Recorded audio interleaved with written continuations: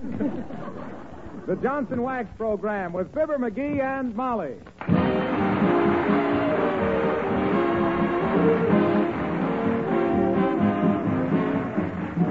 The makers of Johnson's Wax, Johnson's Car New, and Johnson's Self-Polishing Glow Coat present Fibber McGee and Molly, written by Don Quinn, with music by the King's Men and Billy Mills Orchestra.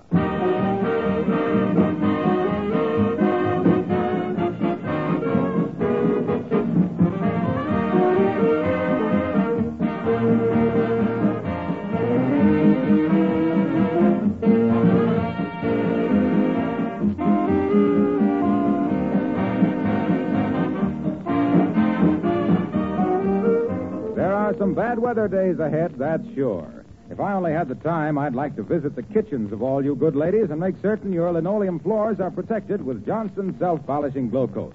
Then you wouldn't have to worry about rain or snow being tracked in over those floors. You could keep them clean as a whistle and shining brightly with practically no attention. Occasionally, you give the linoleum a new application of Glow Coat. You know how easy that is because Johnson's Glow Coat needs no rubbing or buffing. You simply apply and let dry. Spilled things or wet footprints are wiped up in a jiffy. The film of Glow Coat really protects the linoleum, keeps it from wearing out. I've told you before, and I'd like to remind you now, that the regular use of Johnson's Self-Polishing Glow Coat will make your linoleum surfaces last 6 to 10 times longer. At the same time, keeping them bright and new-looking and so beautiful you're proud to have your friends come back to your kitchen. You couldn't ask a floor polish to do more than that now, could you?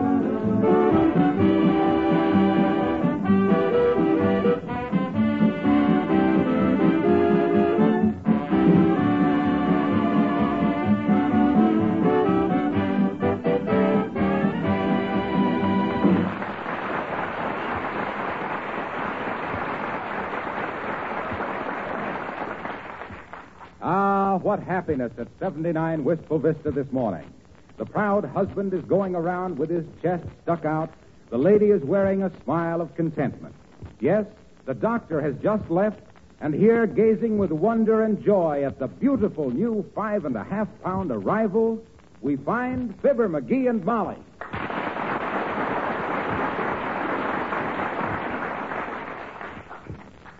Let me hold it a minute, Molly. Come on. Oh, please, McGee, not for a minute. I'm hardly used to it yet myself. Beautiful, isn't it? Yeah, sure is. Well, that's the way it always is, I guess. Thousands of people have them, and everybody thinks theirs is the best. Yes. Nice of Doc Gamble to bring it. Now, let's be good to this one. What do you mean, be good to this one? Heavenly days, we may not get another telephone directory for the duration.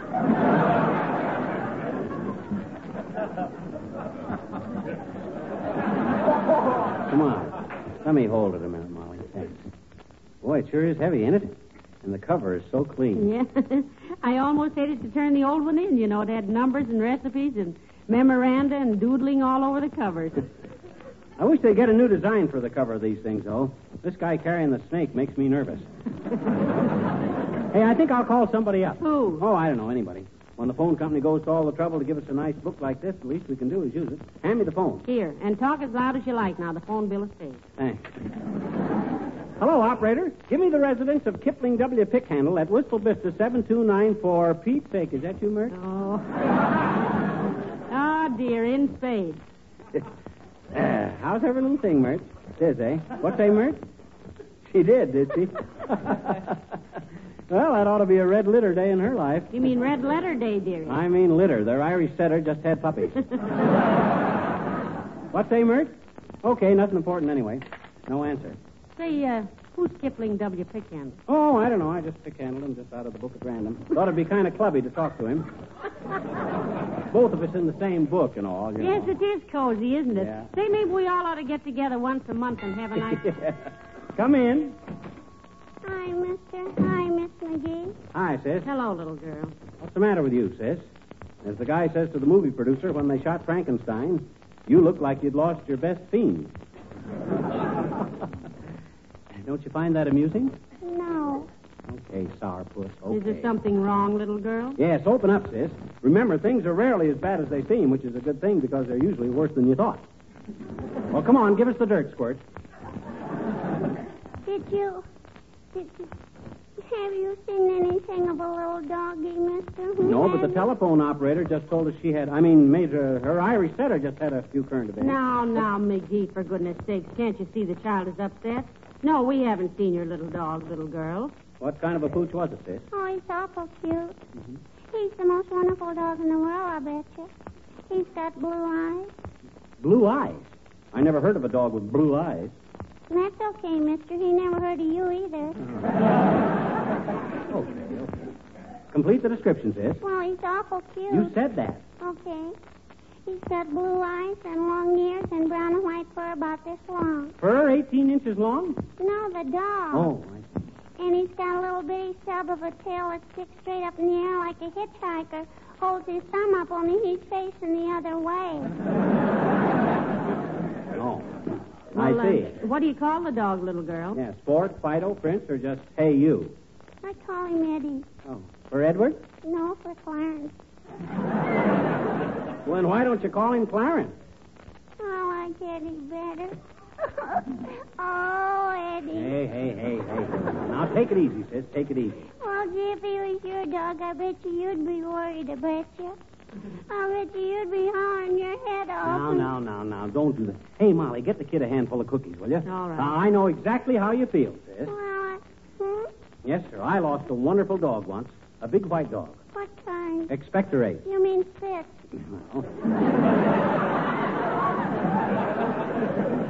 Yes, if you want to be crude. Well, sir, sis, this was the smartest dog in all Peoria. A trick dog.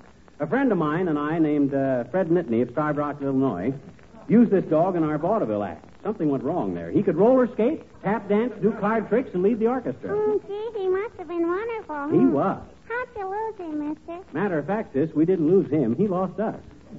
When the bookers saw him leading the orchestra, they fired us and signed up the dog. Last time I knew of Curly, his name was Curly, he was on the road with an all-dog dance band.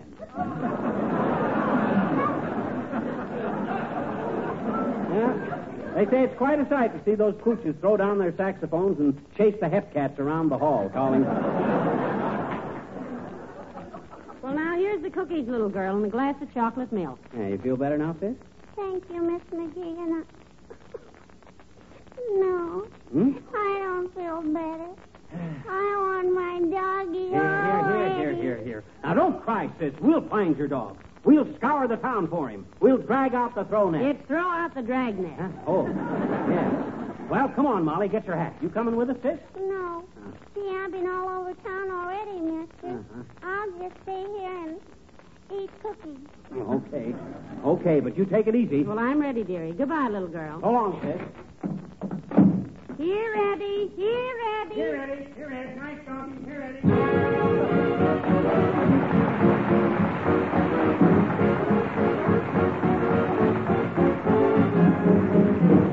Billy Mills and the orchestra playing She Didn't Say Yes.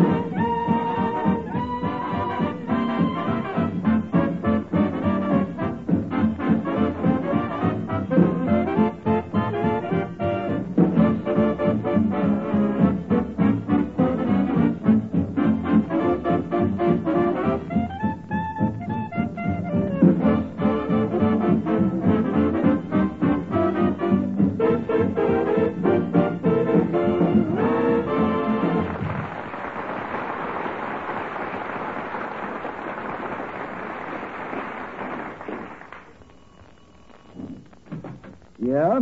Good day, sir. Now, look, Bud, we're looking for a little dog, brown and white, about this long, with long ears, a stubby tail, and blue eyes. Yeah, and we thought we saw one sitting on the windowsill in here, and we wondered if... What's his name? Eddie. Can't be the same one. Why not? This is a cat.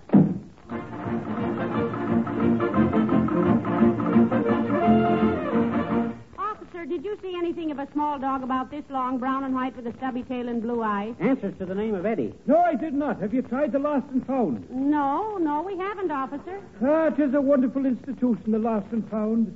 My wife gets a lot of jewelry that way by describing the lost article and paying a small reward. Of course, you can't always hit the right description, but it works out often enough. I'll never forget the time she come home with a diamond tiara. Have you seen the dog? No. Come on, McGee.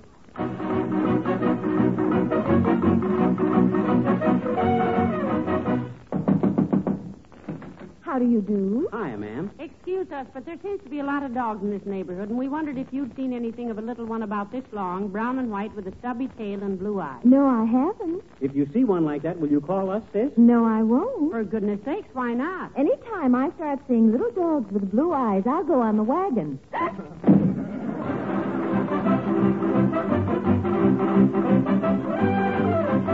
Well, this has turned out to be quite a search, McGee. Where should we go now? Gee, I don't know. Maybe we better start... Oh, look, McGee. Huh? Look. Here's Meyerhoff's butcher shop. Lots of dogs hang around butcher shops, you know. Yeah. So do lots of people these days. I sit up and beg every time I go in there myself. But we might as well give it a try. Well, come on. Hey, Meyerhoff. You'll have to wait your turn, mister. Get around to the end of the... Oh, it's you, McGee. Now, listen, pretend like we want to buy something, McGee. Have you any nice weenies today, Mr. Meyerhoff? Nice weenie, she inquires. Folks, we got some weenies with a skin you love to touch with mustard. We call them our Roosevelt Delano Franks. Because you don't have to park the hide. How many you want? Well, we'll be in later for him, Meyerhoff. But we wanted to ask you, did you see anything of a little brown and white dog? He disappeared, and we... Insinuations you making at me, McGee? Huh? First, have we got weenies. Second, a dog disappeared. Yeah. Maybe you'll tell me Seabiscuit is missing, and have I got any porterhouse? No. Herman, my big cleaver. Oh, come on, McGee. Well, we don't seem to have handled that very diplomatically, dearie. Looked for a minute like you were going to wind up with a cleaver in your clavicle. Well, if I was a butcher, I guess I'd be kind of edgy these days, too. They got mugs yapping at them every day for sirloins that never ate meat more than twice a month in their lives. You know, that's why the new meat coupons are brown, dearie. Hmm? The dealers got tired of seeing red all the time. Well, this isn't kidding to find the kid's dog. I wonder if we better... Hello there, Molly. Hiya, pal. Well, hello, Mr. Wilcox. Ask him, McGee. He gets around a lot, you know. Yeah, look, Junior, we're on the lookout for a little dog. Well, that's nice of you. Who's he afraid of, the dog catcher? No. We mean we're looking for a little dog, Mr. Wilcox. Oh. Yeah, this bone cruncher belongs to the little girl across the street, Junior. We're trying to find it for her. Well, gee, I'm sorry, folks. I hope you find it. I think everybody ought to have a dog. I think you ought to have one, too. Oh, you love dogs, don't you, Mr. You Wilcox? bet. Dog is man's best friend. Particularly a man who sells Johnson's self-polishing glow coat. Oh. Ladies and gentlemen, we're sure you won't mind if we give the sponsor a brief moment for identification. He's been a good kid. A buzzer will sound before we resume the performance. Smoking in the outer lobby only. Well, Junior? Well, what I mean is that people who have dogs running in and out of the house appreciate a glow-coated linoleum floor, because Johnson's self-polishing glow coat makes it so easy to wipe up muddy paw prints tracked in by Trixie and Sport and Napoleon. It eliminates old-fashioned floor scrubbing, which dries out and ages linoleum before its time. Glow coat protects and preserves, and make having a dog much less trouble and lots more fun. Okay, folks, resume your seats, please. So you haven't seen anything of Eddie, eh, Junior? Eddie, you know, is the name of the little girl's dog, Mr. Wilcox. No, I'm sorry. I'm sorry I haven't. And I'm sorry she lost her puppy. Lots of people who like dogs can't keep them around now, you know. They're sending them to friends in the country because it's so hard to get meat. Is that so? Isn't that terrible? Yeah. In fact, you know what I heard? What'd you hear, Bud? Look, I heard that dogs are getting so scarce now that the fleas are forming dog pools. Oh. See you later, folks.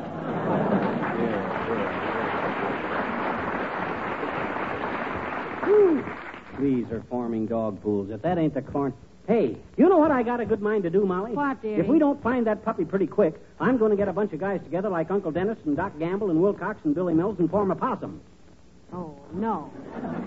You don't mean a possum, you mean a posse. I do not. Posse means something is out of date. No, and that's passé. Go on. Passé is that green stuff that falls in your lap when you try to cut up a lamb chop.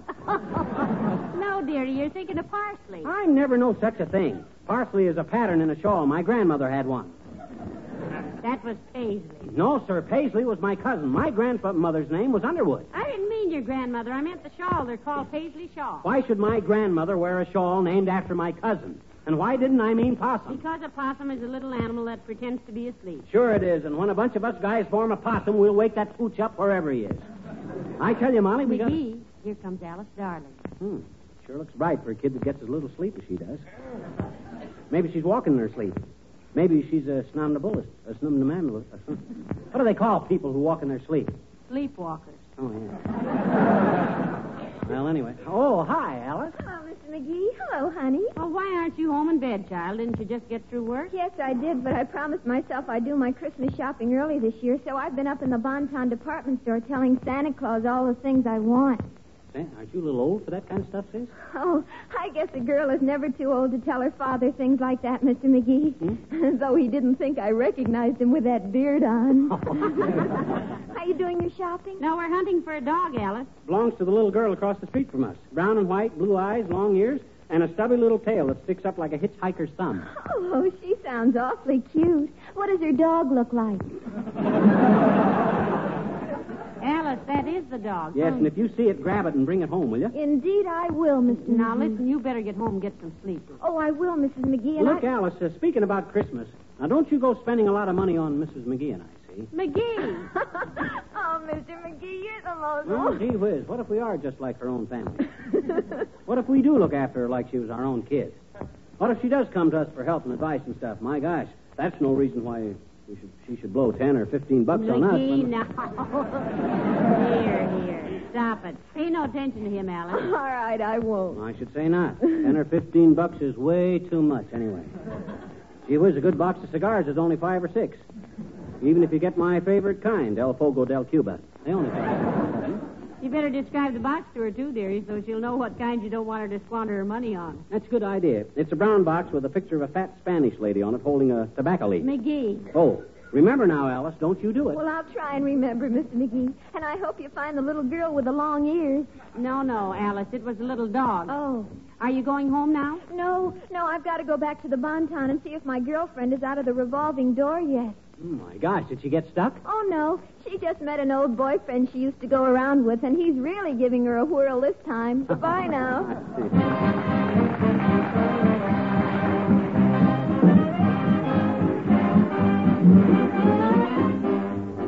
The King's Men singing Lena from Palestina.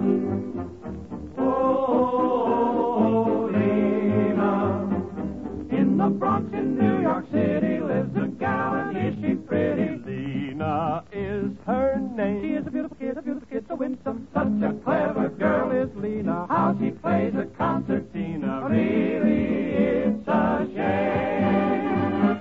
She's such a good musician. She's got a swell position to go across the sea to entertain. She had a little of this, a little of that, and then some. So they shipped poor Lena way out to Palestina. But now I hear she isn't quite the same. They say that Lena is the queen of Palestina just because they like her concertina. She plays it day and night. She plays with all her might. She never gets it right. But how they love it, want more of it. I've heard her play once or twice. Oh, murder, still it was nice. She was fat, but she got leaner, squeezing on her concertina. Now, oh, Palestina way. Oh, Lena is the queen of Palestina. Lena is the queen of Palestina. Just because she plays her concertina, plays her concertina, plays it day and night. She plays with all her might. She never gets it right. But how they love it, want more of it. I heard her play for a crowd but loud. She was fat, but she got leaner, squeezing on her concertina. With her concertina, Lena is the queen of Palestine.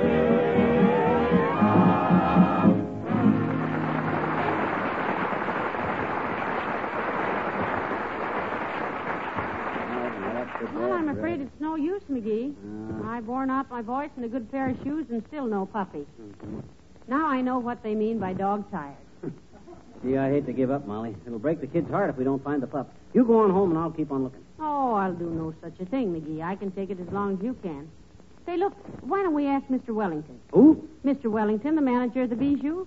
You know, all the children go to his theater, and where there are children, there are puppies. Oh, it's a good idea. It's just a couple of doors down here. Oh, there's old Sig now changing the sign on the marquee. Hi, Sig. Hello, Mr. Wellington. Well, good day, Mrs. McGee. How charming you look this morning. Thank you. This is indubitably one of the finest. I say, move along, my good man. Can't you see I'm speaking to this lady? What do you mean, my good man? I'm her husband. You know that, Wellington. Oh, bless my soul. Fibber McGee. So sorry, old man. Misplaced my spectacles this morning, and I suffer acutely, you know, from astigmatism. Well, that's too bad, Mr. Wellington. I see you're changing the picture today. What's the new one? We present for the next 7 days, and I quote from the advance publicity, a thriller-diller, killer-chiller, the horrific, terrific, keep a stiff upper lippic, dynamite-y, melodrastic, super-epical master drama of all time. I understand it's pretty good. Yeah, but what's the name of it? We are billing it as The Phantom of Olson and Johnson. Don't you mean the Phantom of the Opera? Frankly, yes. But you see, my patrons, Mrs. McGee, are inclined to be slightly frightened by the implications of the word opera. We cater to a group of people who are made ill by il trovatore and who think cavalleria is an old rusty canna. They are allergic to the classics. They are, in a word, icks without class. Well, look, Sig, old man, we're looking for a dog. Then you should have seen the picture we played last week. Oh, yes. Here we go again with Edgar Bergen and 3 dummies. There, my friend, was a cinematic canine that shouldn't happen to anyone. We were in that, Mr. Wellington. Oh, and you, my dear lady, were the redeeming feature, if that feature could have been redeemed. Well, how'd you like me in it, Sig? What kind of a dog were you looking for, old fellow? Well, a small dog about this big with a stiff little tail and long ears and blue eyes. And if you should see it, give me a buzz, will you, Sig? I shall telegraph you from Mongolia, my friend, because should I ever encounter such a monstrosity, I shall go hither in a zither. And now, if you will excuse me, I must make arrangements for today's matin. Eh? Yes. Oh. Well, come on, McGee. Come on, dearie. Good day, Mr. Wellington. A toodaloo and a toodaloo to too, McGee.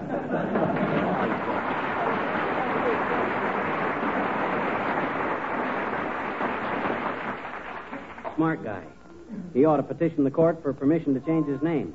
Change his name to what? John Cass, and let the nicknames fall where they may. Hey, I'm about all in, you know it. Where else can we look for that little kennel cut up? Well, let's see. We haven't tried the dog pound. Oh, that's right. Look, let's pop into Kramer's drugstore and phone him. What do you say? I'll wait right here, dearie. If I went in, I'd just order a soda, and I'm too tired to lift the straw. I'll wait here. Okay. I'll be right back. Here I go into Kramer's drugstore. Well, hello there, Mrs. McGee. Waiting for somebody? Why, hello, Dr. Gamble. Yes, McGee just went in to telephone the dog pound. Well, I hope they can take him. It'll do you good, Mrs. McGee, to get him away for a few days. Now, Doctor. Now, we're looking for a dog. The little girl across the street is all broken up because she lost her dog. Oh, that's too bad. I'm sorry. I had a dog once as a child, but my mother gave it away. Oh, why? Well, they told me it was a watchdog, and it bit me when I tried to wind it up. Well, that was pretty silly. You know, my uncle had a St. Bernard once and wore all the fur off its neck looking for brandy. Well, I guess all dogs are... Oh, hello there, McGee. Hi, Doc. I called the dog pound, Molly, and they got no dog by that description. Oh, dear. By what description, McGee? Just a little dog, Doc, about this big with droopy ears and a stubby little tail. Yeah, and it's brown and white with blue eyes. With blue eyes. Don't tell me it had dimples and barked in baby talk. All we know now is what the kid told us, Doc. She ought to know her own dog. See, now we got to go home and admit we flopped the assignment. I feel awful about Well, this. so do I, dearie. We practically promised her we'd find it, and anybody who breaks a promise to a child... Oh, come. The mutt is probably home by now, happily chewing up the parlor curtain. Say, it might be at that, Molly. Come on, let's go home and see. That's the best suggestion I've heard today. Thanks for the ray of hope, Doctor. Not at all, my dear, not at all. That's the way I am. Hippity-hoppeting through life, scattering little hunks of gladness. Pollyanna Gamble, the sunshine boy. Dancing on the dewdrops with... Excuse me. Where are you going, Doc? The drugstore and get a bromo. I nauseate myself.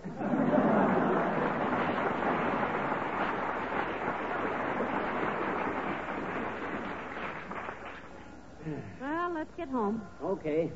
I sure hope that pup has come back. Otherwise... Hey, Molly, here comes the streetcar. Come on. Okay.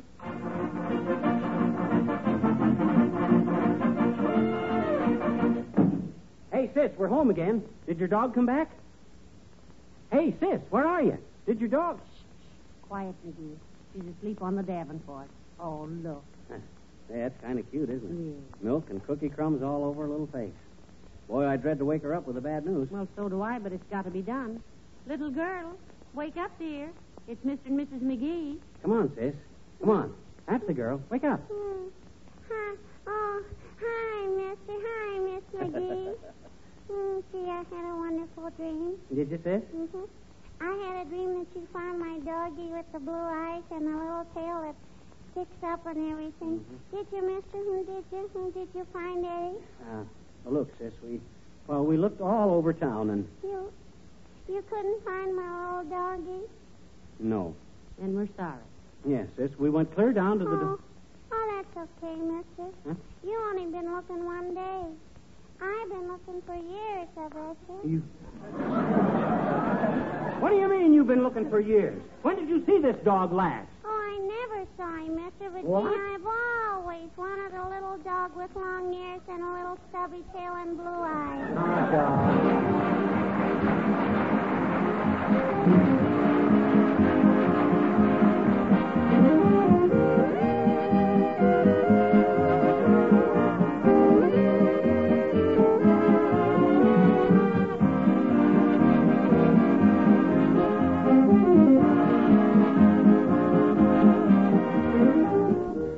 When your heating system is turned on, there's apt to be a little more dirt around the house. It shows not only on your curtains and walls, but on your windowsills and floors and on your furniture.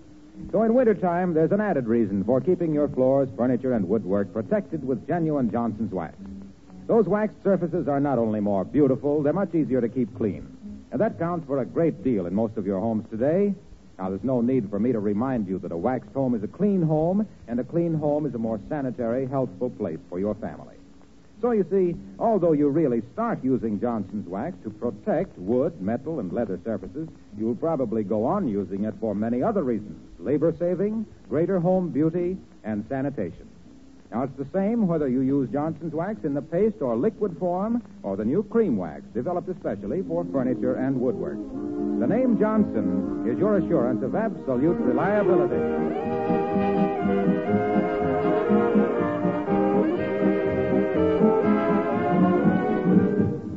Was certainly a wild pooch chase, wasn't it, McGee? I'll say it was. I got flat feet clear up to my hips. Yeah. Hey, you know, the only person we met who was even sympathetic was Dr. Gamble. Well, he's sensitive about dogs, you know. Even his draft classification is K9. What? K9? What on earth is that? Didn't you ever notice how deep his bones are buried? Oh, dear. Good night. Good night, all.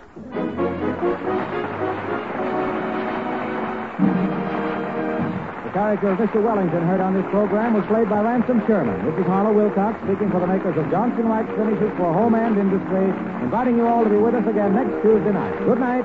This program has come to you from Hollywood. This is the National Broadcasting Company.